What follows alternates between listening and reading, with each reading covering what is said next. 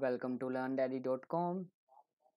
In this tutorial we are going to learn how to use shell tool. इस tutorial में हम सीखेंगे कैसे हम use करते हैं shell tool को. So let's begin. So we are going to start with the creating new document. So as we now on the design workbench, and simply we are going to select the plane and click on sketch. So अब हम आ गए हैं अपने sketch workbench पे. Simply we are going to draw a sketch. So let's draw a sketch. Use the profile tool.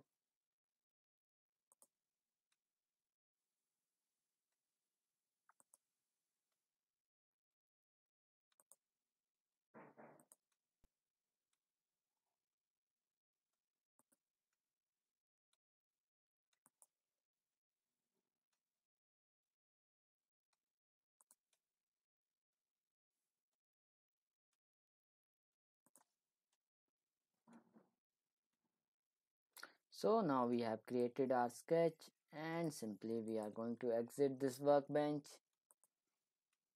and now we are going to use the tool shaft. Simply we are going to select this face and press OK. So we have created our sketch. Now we are going to talk about the tool shell.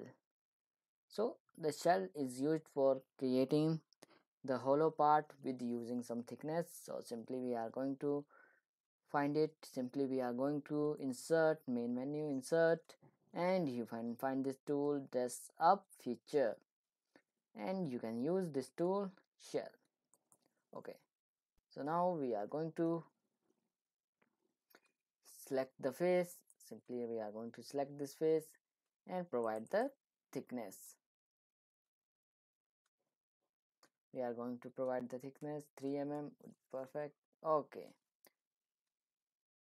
so now you will see we have created the hollow component with some thickness. Okay, so this is how we use the tool shell.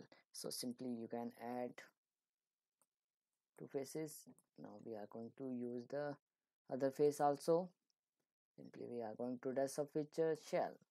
Okay, I'm going to select this face, and we are going to select this face and press OK.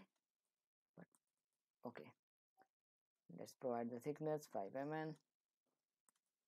Okay, now you will see. So we have created the hollow component. Okay,